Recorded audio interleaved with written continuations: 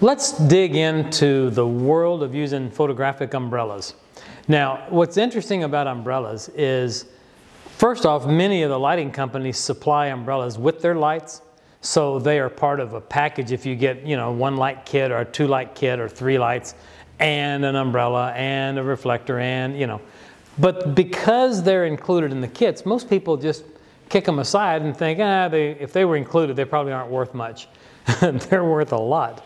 And I'll tell you, there's an awful lot of great work that can be done with umbrellas. There's great news, and the great news is that umbrellas send light everywhere.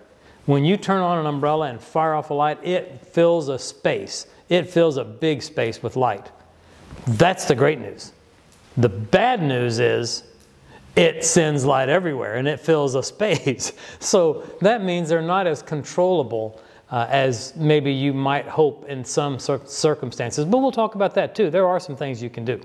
But umbrellas, generally speaking, were one of the first things that I learned to use, certainly for group photography. If you're doing any kind of sports, if you're photographing a group of executives at the Chamber of Commerce, whatever it is that you're working on, if you're photographing a small little league baseball team with your children on the team, umbrellas will do the job for you and send enough light to light everybody up. And it's really helpful to know how they work. So for me, there's a couple of different types of them, and we'll dig into that and talk a little bit about the different styles and types that are available. But for the most part, just get comfortable with the fact that this is a really useful tool. They come in a variety of sizes, but they can be very helpful for making great pictures.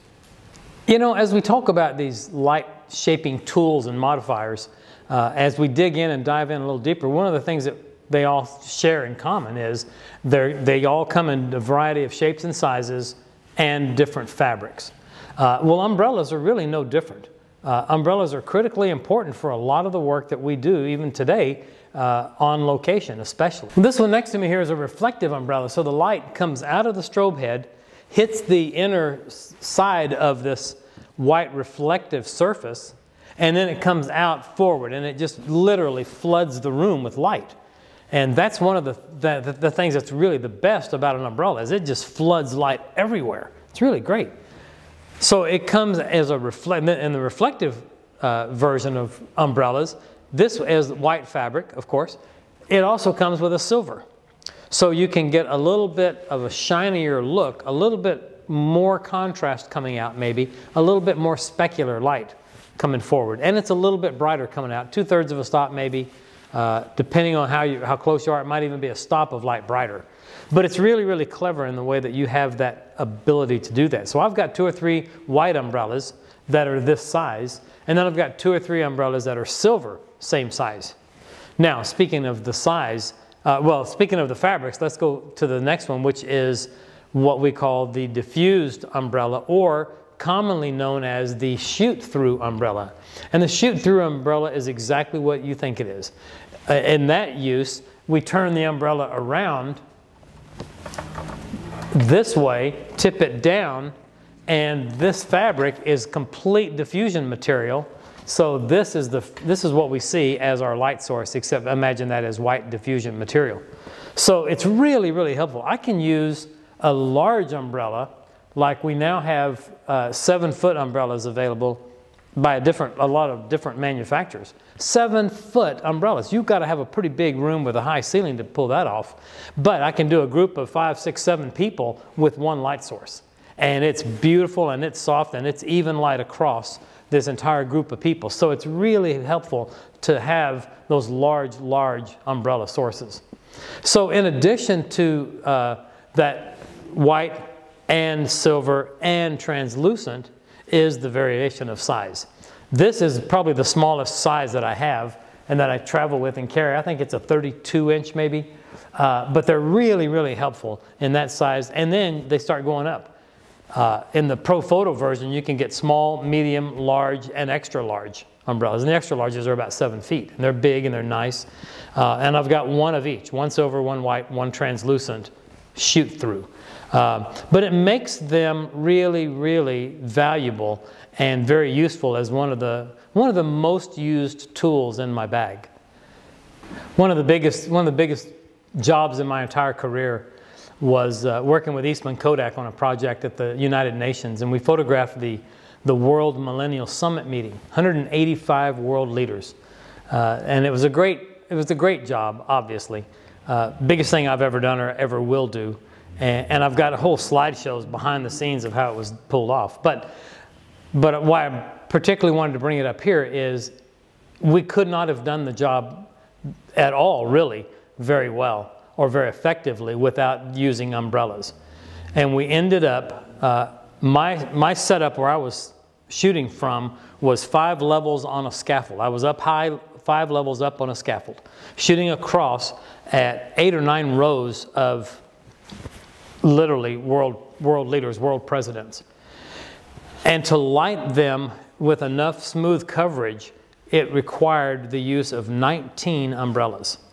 So that's the total number of lights that we had on set with umbrellas, and the umbrellas that we had were 5-foot umbrellas, and it worked beautifully. While talking about umbrellas, I keep saying that they send light everywhere, that's a good news and a bad news scenario. And it mostly is. But I will tell you, as with most of the light modifiers out there, that you can get really good quality.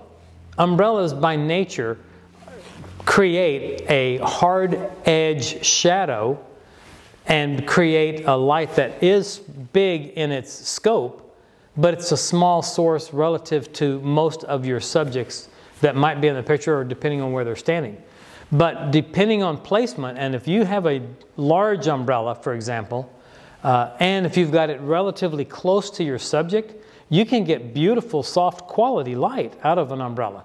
Just know that it will, in a small studio, for example, or in a small room, it will light up some of the rest of the room too. It's going to light the background up. You cannot, I tell people, don't use an umbrella in a studio or in a small studio if controlling the brightness of the background is critically important to you or the job. Because it's going to light the background, it's going to light the ceiling, it's going to light both walls. So just be aware that, yes, it does send light everywhere, but relative placement. If somebody's really close to this, you're shooting from over here and you're coming this way, and this is this close to me, it's going to be a soft source. You're going to have to power it down because of the brightness, and the power output will be pretty great, and maybe even too great at that distance. But the larger that source, it goes back to everything that we've been saying about all these tools. The size of the source is directly relative to its distance to the subject. And the umbrellas are no different. It is the law of physics. And so as we increase the size of the umbrella and or bring it closer, the edge of the shadow gets softer, the highlight increases in size and diminishes in brightness at the same rate. It's called the law of the inverse square. And it's something that most photographers know about and can read about. It's all over the internet. Thanks, folks. Hope this has been helpful.